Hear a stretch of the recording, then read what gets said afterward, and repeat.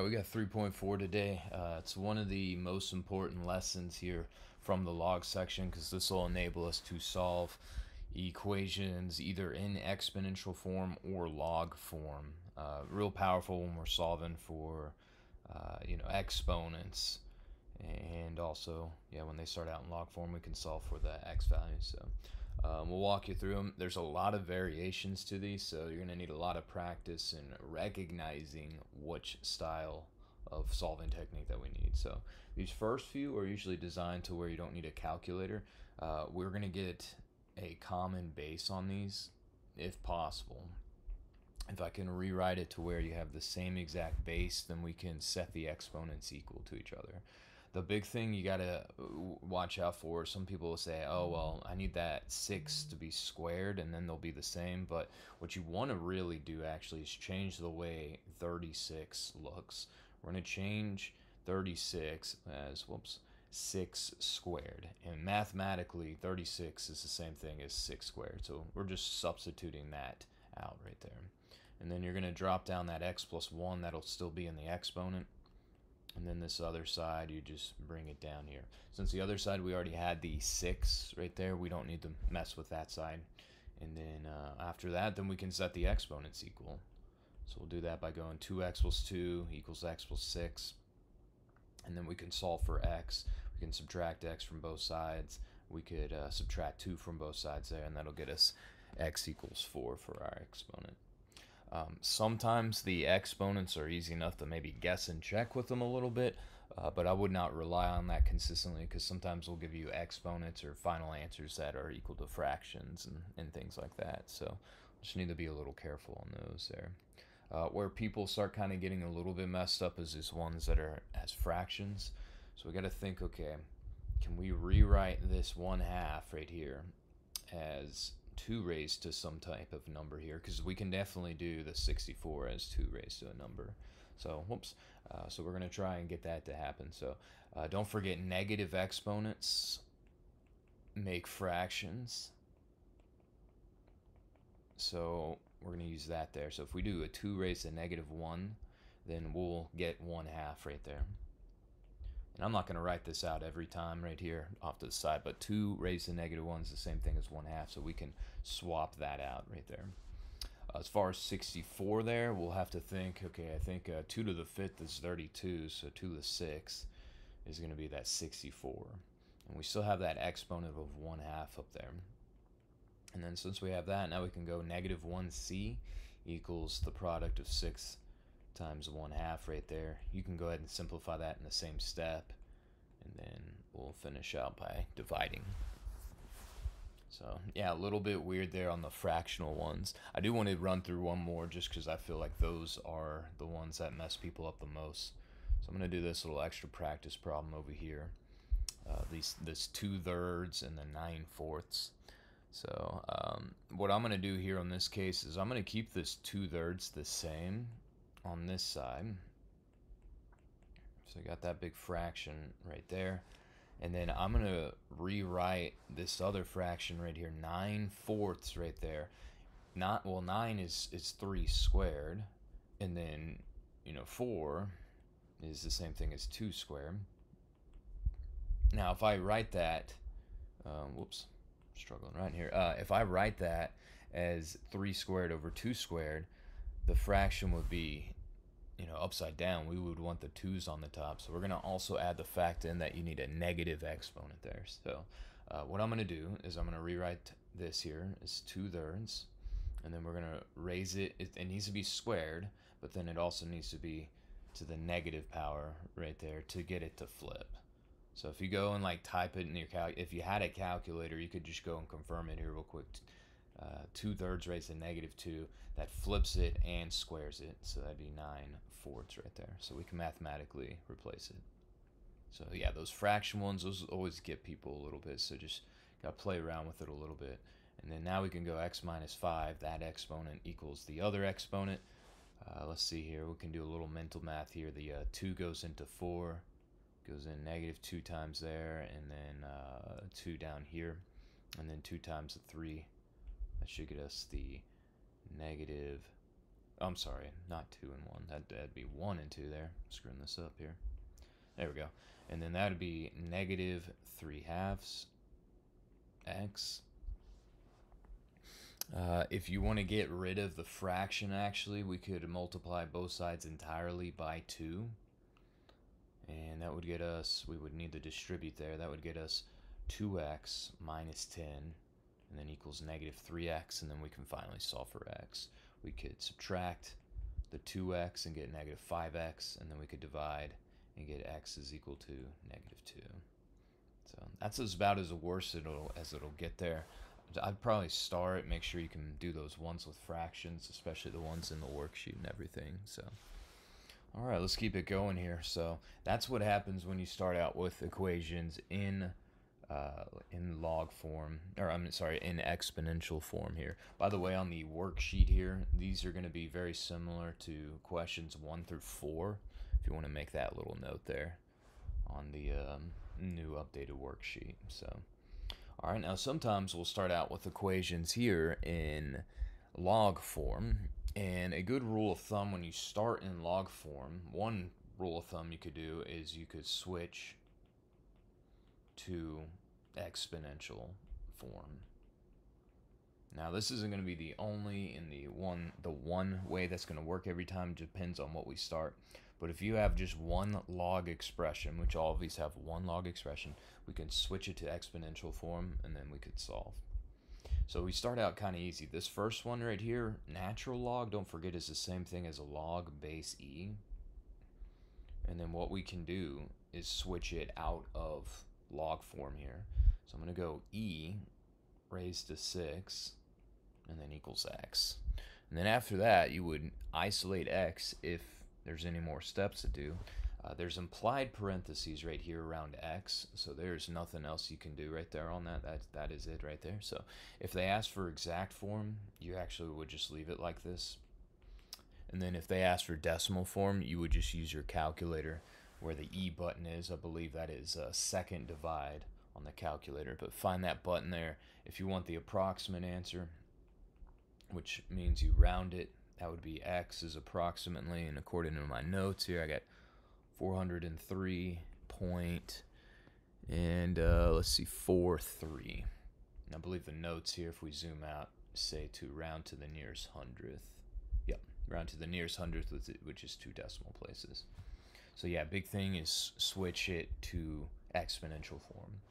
Now occasionally you'll get these ones here that are a little bit more involved. First of all, right in the parentheses, anything that's next to log, usually to the right of it, is implied to be with the log. So we want to get rid of all this junk here with the log here. So we'll subtract 6 first. Next, you would divide by the 2.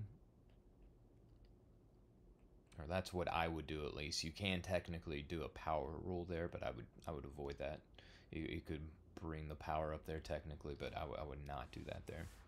And then after this here, then we will switch forms. Once you get the log isolated, then you can switch forms. And actually, let's go ahead and write that down. We want to isolate the log expression, if possible. Then you can switch to exponential form. So what's a little weird on this one, they didn't actually write the base. It wasn't like the last one where the base was implied to be e. It's actually implied to be another number here when it's not written. So y'all need to remember that that is implied to be 10, base 10. So we will go 10 raised to 6, and then equals 5x. Okay, now we can simplify this a little bit. 10 raised to 6, I believe, would be 1,000,000. It should be 6 zeros. And then divide by 5 right there. So that will be, well, 5 goes into 10 2 times, so that should be 200,000 there on that.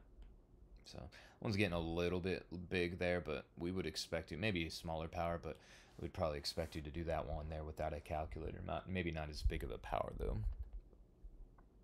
Okay. So let's try out this next one here. There's 2 things you can do on this one here. I got one way I think is the better way, but you could technically switch forms right now, say 8 raised to 12 and then equals x cubed. But then after you do that, I wouldn't even write this down, to be honest here. Let me just write it real quick. But 8 raised to 12 equals x cubed. You would then theoretically need to cube root both sides. And you might not be comfortable with your powers. 8 to 12 without a calculator is pretty big as well. So what we're going to do instead on this one here is we're going to drop our power down using the power rule that we learned on the last lesson for 3.3. And then we can say, hey, this is the same thing as 3 times log base 8 of x, and then equals 12. Because then what we can do is we can divide both sides by 3 and just make all the numbers smaller. And then that's going to get us 4 right there. Then after that, then we can go and switch forms with this here. We can go and say 8 raised to 4. Let me write it down the right way here. 8 raised to 4, and then equals x. And that's another one that's getting a little bit large on the powers. You probably would have a calculator on something like that. But as long as you can get to the 8 to the 4th, if it was calculator based, you could just, type that into the calculator. My notes here have 4,096 on that. And then that should be it there on that one. Okay, and yeah, I think that's about it. All these other ones are fairly similar there. So that is what we do when we have one single log on one side. Next, coming up here, they have these one-to-one properties. You can kind of look through these here, but I'll just show you it in action here first. So I'm actually going to start here with B first, because this one has a single log on one side and a single log on the other side, and this actually uses that property, that one-to-one property up above. It's fairly intuitive. If you have a log of something equals log of something else, and they're the same base, then you can set these things here equal to one another. Just like that right there. Okay. Then we can subtract from both sides. That would be 49, and then we can square root. Don't forget, if you square root both sides there, you do need to put plus or minus there. So some people might forget the plus or minus. The thing we got to remember is you can't log negative numbers. So what some people accidentally do is they say, oh, then that means the answer is only 7. But if you actually plug in -7 back in here to the squared, that will make it become positive eventually. So we'll be able to log that whole thing right there. That would just be 49. I mean, that's just going to be positive 52 right there. And that would be possible there. So you will put both versions of your answers. There are going to be some, I believe on the next page here, where we'll get a negative answer, and then when we plug it back in, it doesn't work. The thing you need to do is you want to simplify first. You want to simplify and then check and see if the thing is negative. If it's negative, you can't log it. You can't log negative numbers, or actually technically you can't log 0, which I don't think we get 0 a whole lot in this class. But anyways, that is that. Now, here's the issue with A. The A, you can only do that little trick of canceling out the logs if you have one single log equals another single log. If you go back up here, you'll see them talk about that there. It has to be one single log equals one single log. So we're going to have to do a different strategy here on this. You're going to have to condense when you have multiple logs. So I'm going to go ahead and write that down. Condense when you have multiple logs. So we'll see if we can run through that there. I'll actually write a common error that people do on this one really frequently here, but we're going to condense any logs that we can. So these two logs here, we can condense. If you have a plus in between them, we can condense this and write it as one single log, and you are going to multiply the two things together here. You're going to multiply the 3 and this x minus 2. Now some people will go ahead and multiply in their head. That's totally fine if you're comfortable with that there, but just for your notes so you see where it comes from, I'm going to go ahead and write that out. So this will be 3x minus 6 there. There's still implied parentheses there technically. Once you get one log equals another single log, then you can essentially cancel those out and set the things that you are logging equal to one another. And then we can subtract and then divide. That should be positive 2 there. Or, nope, whoa, positive 3 here. It's late at night. I guess I'm a little rusty here, but... So anyways, that is that. Write down this common error. I have too many people make this mistake. I'll have some people try and cancel out the logs before condensing, and I want to point out how it's a little different. So I have some people say, okay, those logs all cancel, and then they'll say x equals 3 plus x minus 2, which if you go back up here and look at that, that is clearly different, and it unfortunately won't get you your answers. So be really, really careful on that. Don't make that mistake. You want to always condense your logs if possible, unless you got one single log on one side and one single log on another. All right, coming up next here, we're going to have some equations here. Kind of starts like the beginning problems here. The issue is the beginning problems that we started with here. We said go get a common base. And these questions here, you're not going to be able to do that. Like, we're not going to be able to rewrite 13 as 4 raised to a number. You can't really modify 4 right here. So there's multiple ways teachers will teach this here. I usually teach people to take the log, or you can even do natural log of both sides. That is one technique. You could also technically, another way you could do it is you could switch forms. But switching forms is not going to work on this one down below. So I'm going to primarily take the logs of both sides there. But I'll show you the switch forms. It actually, if you switch forms on this one, it's actually a little quicker. But let's do the log of both sides, since that's going to consistently work on any of the problems that we have. So we'll log the 4 and we'll log the 13. Doesn't really matter if that x goes inside or outside the parentheses, because we're going to drop it down here using the power rule.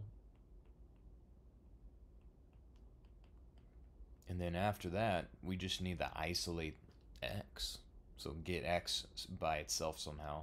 And we do that here, since it's technically x times a log of 4. We can just divide both sides by log of 4. And then we'll just type that into the calculator. That's a common log, so you can just use the common log button in your calculator.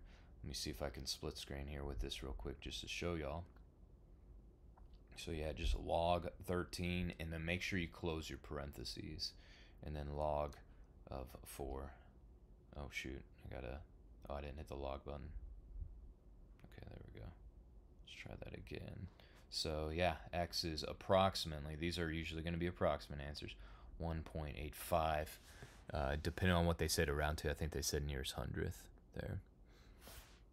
Okay, and then that should be it there. So I will show you here real quick switching forms. This works specifically on these next, this one right here in B, but it will not work, unfortunately, on example 5. Not in an easy way there. So if you switch forms, you can do this whole thing where you say, okay, well, that's the same thing as log base 4 of 13, and then equals x. And then if you have the log base button in your calculator, you can go find the log base button and then just type that in. So you get the same thing. Or you could even use, you can use the change of base, which, I mean, change of base is the same thing we got written down there. That's where you go log 13 over log 4, which is exactly what we had right there anyways. So regardless, you get to that 1.85. So I don't really care which way you do it, but like I said, it's not going to work on example 5 down below. So that's the only issue. Now, when you have things in terms of base E, I would, instead of log both sides, I would do the natural log of both sides. So if you do that, natural log, you can skip one step here. So let me write it down here. If we natural log both sides, we would have this, initially. And don't forget, the implied base of natural log is e. So essentially those cancel, and then you can drop down as a power rule and just write 4 minus 3x, and then equals natural log of 6. And then you can finish isolating x. Now, some people will go get the decimal for natural log of 6 right away. I would personally get x by itself first. Occasionally, we will ask you for the exact form. So that would be like what you type into the calculator versus the decimal. So what I'm going to do is just solve for x here real quick. We would go natural log. I'm going to go ahead and put parentheses around 6 so I don't think things are mixed with it. And then we would divide both sides by -3. So this right here would be the exact form. I'm going to go ahead and label it that way. And then if you want the approximate form, the rounded version, you would just type that in your calculator. I would probably use the fraction button or throw an extra layer of parentheses and make sure it does the subtraction part before the divide. Or you could just go like one step at a time. Some people just go like natural log of 6, then they'll hit -4, and then they'll hit divide by 3, -3, I guess there. And let's see here. Yep, that matches my notes there. Oops, keep it color coded the same. 0.7. What was that? 74. So that'll be it there. Let me make this full screen. So, anyways, that is solving when you can't get a common base. Now, example 5, this will probably be the hardest, one of the hardest types of questions that we'll see here, because there's a lot of steps here. So when there's multiple x's, different x's in the exponents here, we'll still log both sides.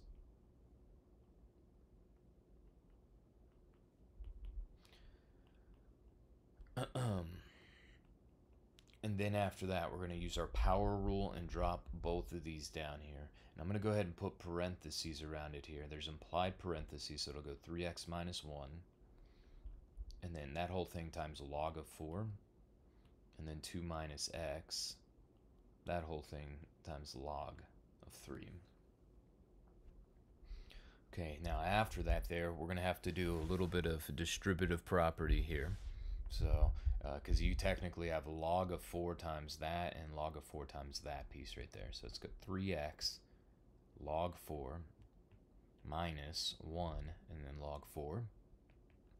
And then over here on this side, this would be 2 log 3 and then minus x log of 3. So really what's happening here is we're making a big giant mess here for a moment. Okay, now we want to isolate x. The best strategy we're going to do here on this is we're going to group up the logs with x's. I'm just going to say group up the x's. And then after we do that step, then we're going to factor out an x, if possible here. If we do this right, we should be able to do both of those steps here. So what do I mean by group up the x's? I mean get all the x's with the logs on one side. So I'm going to go 3x log of 4. Oh, you know what? I forgot my 4 there. So yeah, we need that there. And then we're going to go minus x log of 3. And then on this other side here, we're going to move this minus log 4 over. So I'll keep the 2 log 3 in the same position. And then I said minus. We do need to add that actually. Opposite sign there. There we go. And I'm checking on my math here. You know what, too? I screwed up here. That should be here. I'll change colors just so you can see it there. That needs to be a plus x log there when you move that over there. Almost made an error. Hopefully y'all didn't freak out and turn off the video before. Alright, and that looks like that's matching my notes here now. Okay, so then after that, we will factor out the x. And the way that's going to look here is I'm just going to undistribute an x out of both terms. So factor, it's like a GCF essentially. We'll be left with 3 log 4, and then just log 3. And then we got one more big step here after this. After we do that, since we have x almost by itself, we can divide both sides by this 3 log 4 and then log 3. So it's going to be this big giant mess here. Oh, I think I wrote my L there twice or something. I don't know what happened. There we go. There we go. That's looking better. Sorry if you can hear my dog grumbling in the background. She's a little grumpy right now. Okay, so as far as what you type into the calculator, type this whole thing in. Most people are not going to rewrite it, but just to kind of clean things up, I'm going to go ahead and rewrite it. Personal tips here, because you're going to have a lot of parentheses flying around. I would personally use the fraction button to type that in. I think most of y'all know to do alpha y equals and then enter. If you do not have the fraction button, you're going to have all these parentheses flying around. I would put an extra layer of parentheses around the numerator to force those to add up together, and then do your division symbol, and then do an extra layer of parentheses around the denominator. If you use Photomath on a problem like this, they'll do some condensing rules. Like they'll bring their powers up, they'll condense these up. I would not worry about that personally. I would just type this into the calculator, because right now what we got is exact form. That would be technically correct. And when you type that all in, that should be 0.68. If you want to be thorough and check, you could take 0.68 and plug back in to those exponents there, and then check and see if that works out. I'll also have some people try and do the equations. They'll try to do like the intersection of the graphs. A lot of times the instructions will say solve algebraically, so that will not be a valid way to solve those, unfortunately. So this is how to solve algebraically right there. So yeah, that'll be the hardest type. Probably only going to be one on the test, but you know, I wouldn't throw in the towel. I would give it a go there. If you do a few of these here, you should be, you know, prepared for that. So okay. Got a few more log equations coming up here, but this one's kind of a special one here where it's like e raised to certain things here. What we're going to do on this here, this is similar to a quadratic. And a quadratic, like we factor those usually to solve here. So it's actually very similar to, let me use a different letter here, like y squared plus 6y and then minus 16 equals 0. We're going to actually factor it the same way. So we would need to figure out, you know, what times what is y squared. That would be y and y. And then what times what is negative 16. That adds up to 6. That would be positive 8 and negative 2. And then we could set those individually equal to 0. We get x equals negative 8 and y equals 2. So we're going to use a similar idea. Only thing that's hard about this is thinking and grasping at first. What times what is e to 2x? So e to 2x would be the same thing if we use our exponent rules. E to x times e to x right there. Our exponent rule says, hey, if you have the same base, you can add those powers there.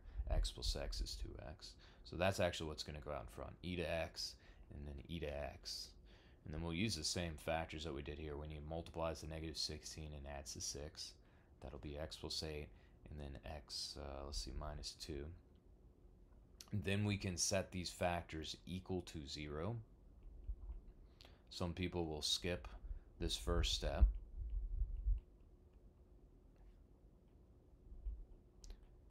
And some people will go straight to e to x is equal to negative 8, and then e to x equals 2.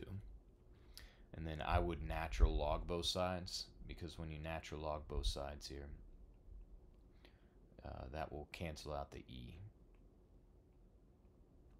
Now, you can't natural log negative 8. That causes an error, so you just don't write that one down. But when you write this next one down, this will just be natural log of 2. That would be, by the way, the exact form right there. And then decimal form, I got written 0.69. By the way, the little squiggly net lines right there, that's the symbol for approximate. So those are a little bit weird at first there, but that's how you do those types of problems there. You do factoring on it. So, all right. So I think that's all the ones that will start out in exponential form. We've got a few more to go here. So yeah, let's finish this last page here. Yeah, it should be, I think we got about 15 more minutes here and we should be able to knock it out. Oh, I did, realize too, I'll go back here in just a second. So I wrote down on the front page, like, what problems, like, oh, that first section's 1 through 4. So I'll go back and do that here at the end, if you bear with me. Okay. Example 7, we've actually seen one kind of similar here to this here, where we have multiple logs on one side. This is another one of those ones where we want to condense the logs. So we're going to try that here. I think there's going to be something a little different that happens on this one. We also have this 2 out in front. I'm actually going to go ahead and start out with a power rule on that. And by the way, there's implied parentheses around this 2x. So when you bring that squared power up there, it winds up being natural log, and watch out here, this is actually going to be 4x squared, or in other words, 2x times 2x. I do think that comes up as a small thing, like on a future test or quiz, so might want to be careful there on that little thing. That would be easy to mess up. Over here, if we have plus in between the logs, when we condense the logs, we would need to multiply these two things.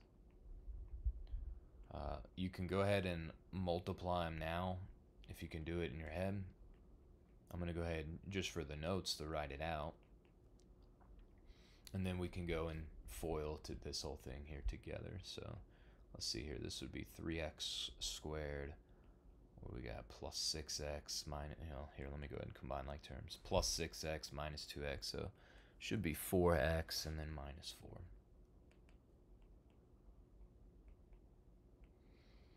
Oh, and I still should have my natural log out there in front. Okay, awesome. So then now here on this one, since we have natural log on one side, natural log on the other, we can just set the things in the parentheses essentially equal to one another. Okay. We're going to solve this with factoring here. Factoring's a lot better if x squared's positive, so I'm actually going to subtract 3x squared from both sides. That'd give me 1x squared. That's going to be nice and convenient. So then that also means I need to subtract 4x and then add 4. And then we can factor the rest of this here. This would be x minus 2 and x minus 2, which means x equals regular 2.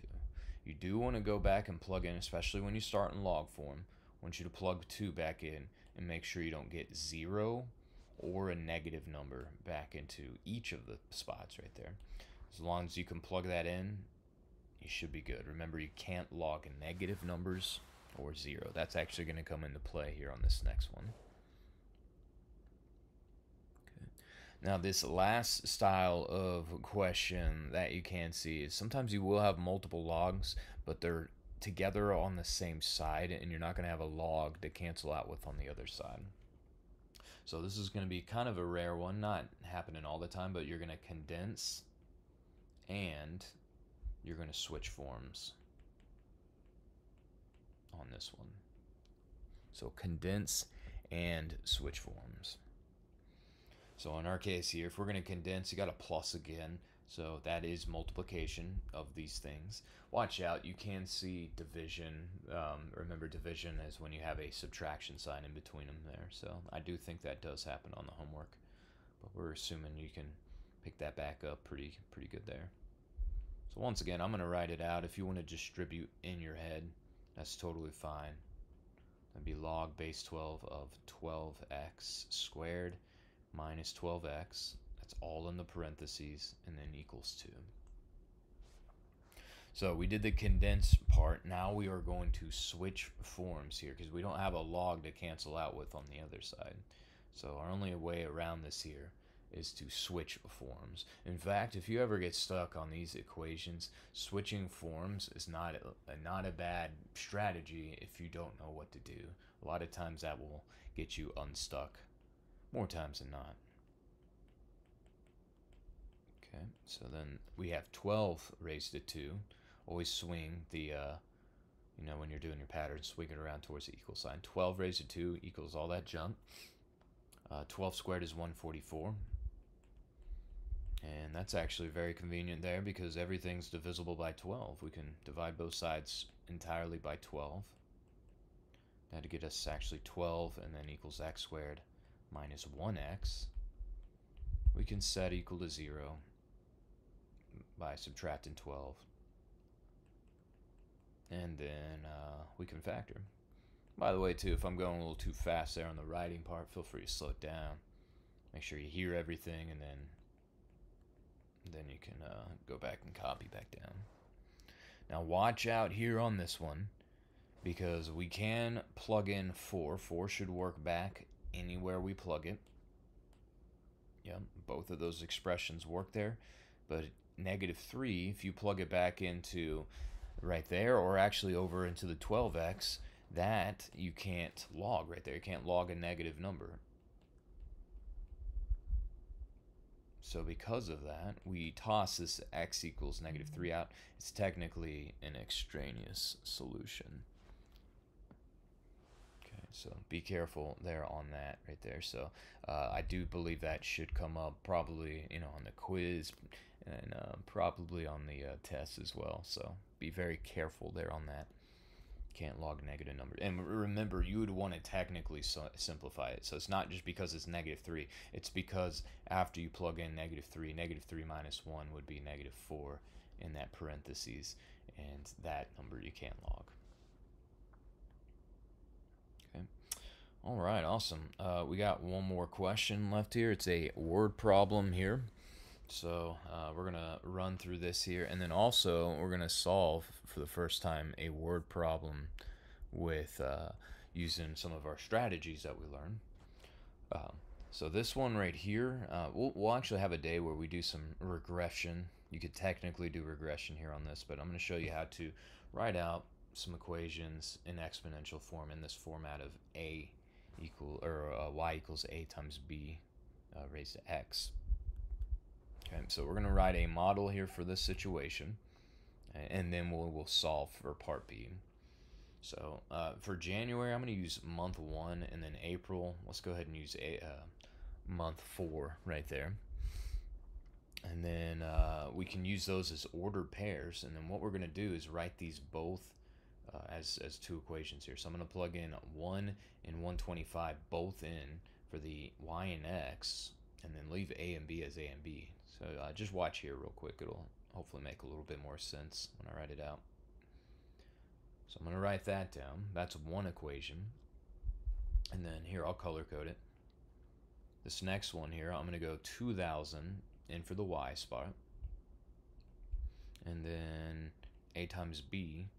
And then we'll raise that to the 4 right there. And then from there, what we're going to do is we have a system of equations. We can technically use substitution or elimination to solve these here, but I don't know if there's a way to eliminate with multiplication here. So we're going to use substitution instead. And what I'm going to do is solve both of these equations here for, solve for a.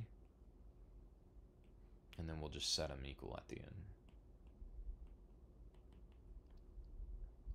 So now that we have that, now we can go 125 b to the first, and then equals this 2,000 b to the 4th.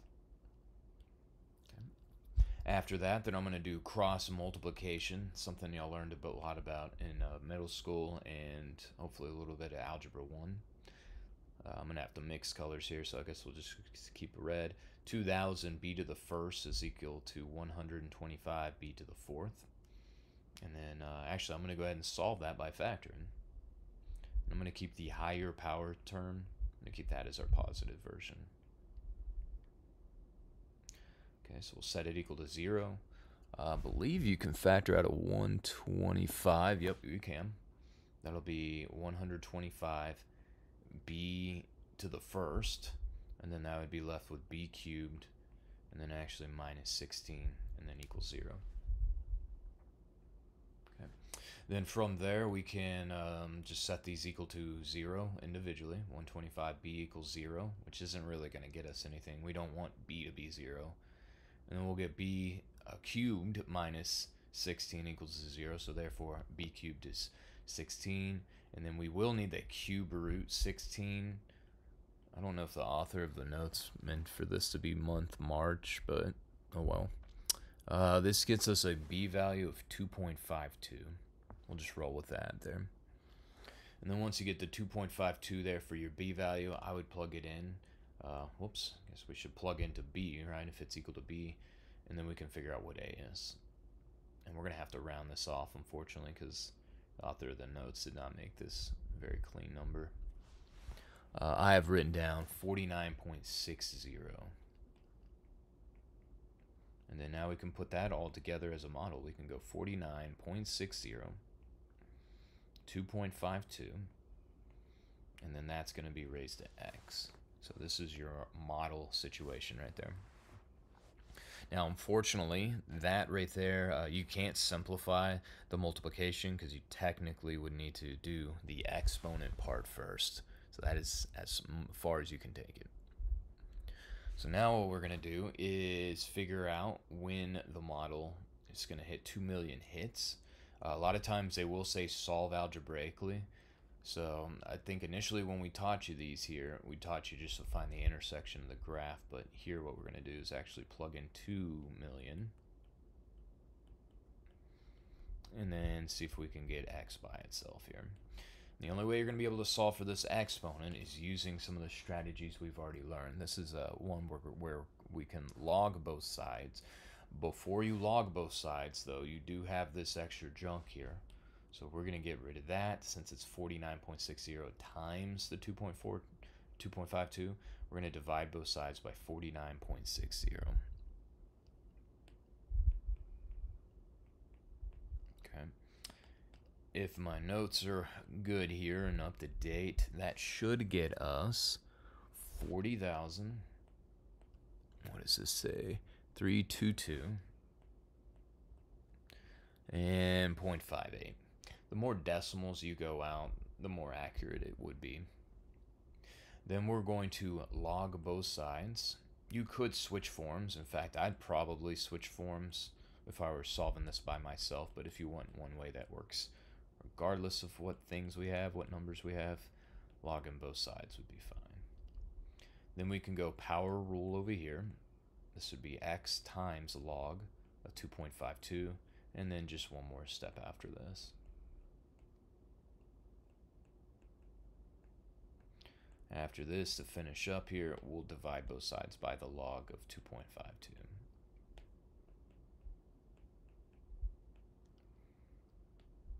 And then just type that into the calculator, and that is going to get us roughly 11.47 months. And that's one of those ones right there. Even though it's 11.47 months, usually you would want to round to the nearest whole number. If we round it down, we will actually not quite be at that 2 million hits. So we're actually going to round that up to 12 months. Even though our normal rounding rules tells us to round 0.47 down, we'll round that one up there. And that's going to be it here for you today. Hopefully that was helpful there. Yeah, just ask questions in class if you get stuck on anything. Thank you.